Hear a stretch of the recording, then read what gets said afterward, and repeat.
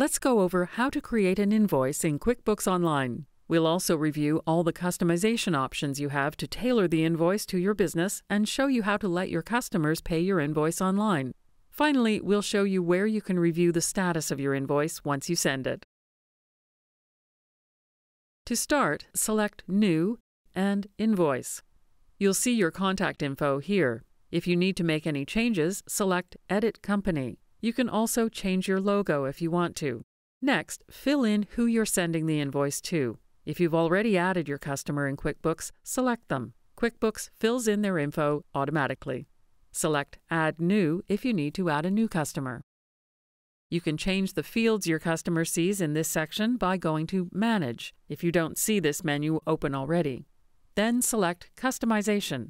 You can turn on or off the options as per the fields as required on your invoice. Select Product or Service field and enter what you're charging your customer for.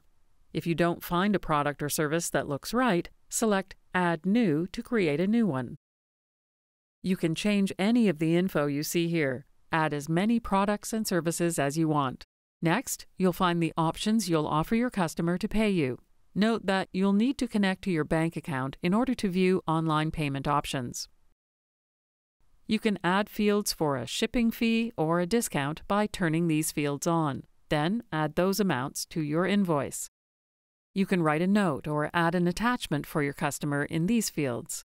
Adjust the look of your invoice by going to Design and updating the color and font of your invoice to something that suits your company's design. Note that if you've created templates using our previous invoicing experience, you can select those here, but some functions will not be available when using these.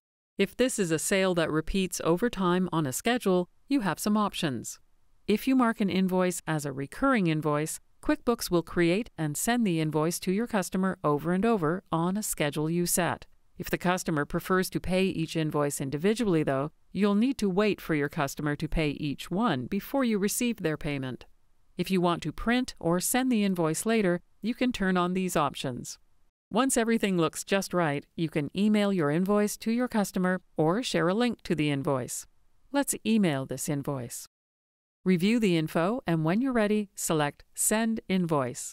QuickBooks confirms that the email was sent to your customer. You can review the status of your invoices by going to Sales and then Invoices. Select an invoice for details on its status. This menu also has some handy options like creating a duplicate, voiding or deleting an invoice, and more. If you want to view an audit history or transaction journal for the invoice, select Edit Invoice and you'll see those actions under More Actions. Now you are ready to create and send invoices in QuickBooks Online.